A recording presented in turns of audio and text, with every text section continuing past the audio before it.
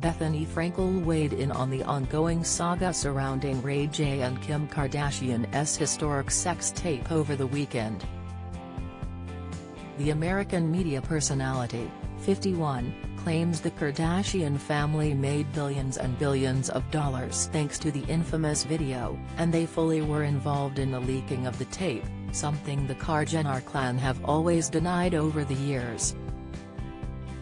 In her now-deleted Instagram post, the skinny girl entrepreneur also states that Ray J hasn't been properly compensated for starring in the video, and suggests the singer should get 10% commission for his role in helping create America's most famous family. Bethenny's rant comes as Ray J is threatening to take Kris Jenner to court for denying she was behind the leak of Kim Kardashian's infamous 2002 sex tape. The 41-year-old singer, real name Ray Norwood, previously accused Kris of masterminding the ordeal that launched Kim's stratospheric rise to fame.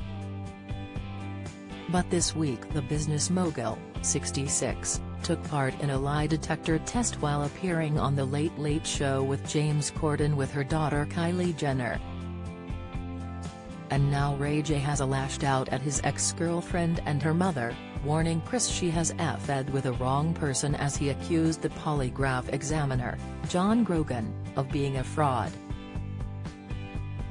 Taking to Instagram on Sunday, Bethenny claimed that it's common knowledge the Kardashians were involved in that tape and made billions from it, while Ray J has not been properly compensated since the video's leak in 2007.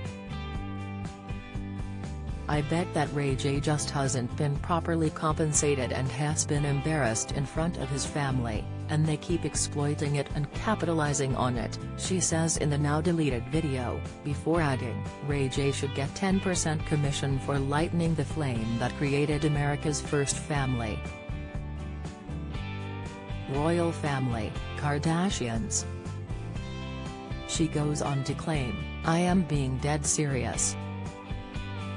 I know people in common with the Kardashians and they fully were involved in that tape. It's obviously secondhand, but I heard from people close to them Kris was involved in the tape with Kim and they have made billions and billions of dollars off this tape. Bethenny adds, don't we know that already? I'm just confused what we're confused about. Is the truth relevant? It doesn't seem like it ever is. The entrepreneur went on to delete her post but returned to her Instagram stories to tell her followers she was getting their messages and promised she would discuss it all on the podcast this week. It's too long and you already know how I feel. The Mirror has approached representatives for the Kardashians for comment on this story. Earlier this week, James Corden asked Kris a number of questions while she was hooked up to a lie detector machine, including, did you help Kim release her sex tape? After Kris' denial she was involved in the leak, James' colleague confirmed the matriarch was telling the truth, to which Kris replied, we cleared that up. Following the momager's appearance on The Late Late Show with James Corden, Ray J, who dated Kim between 2002 and 2006, lashed out at his ex-girlfriend and her mother and accused the polygraph examiner, John Grogan, of being a fraud. You FK'd with the wrong black man. Kris Jenner at Kim Kardashian, I don't give a FK how old this ST is. He wrote on Instagram. What you trying to do to me is almost inhumane and foul at the highest level. FK, this being just racist. This is wrong to do to anybody. You think you can just FK people over and get away with it forever.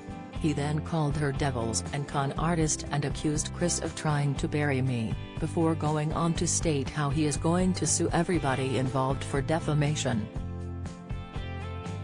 Kim and Ray, who got together in 2002 when they were just 21, made the adult film during Kim's birthday celebrations during a trip to Cabo in 2004. The sex tape didn't become public until 2007, when rumors started to circulate around about footage obtained by Vivid Entertainment. Do you have a story to sell?